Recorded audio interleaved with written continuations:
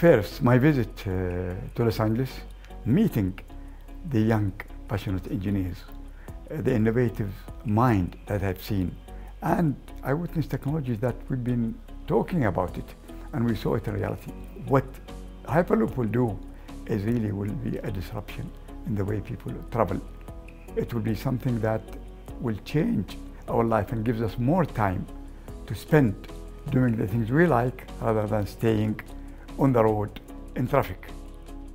Develop is amazing. I've seen pictures, and what I saw today is not pictures but real construction and real innovation in technology and development.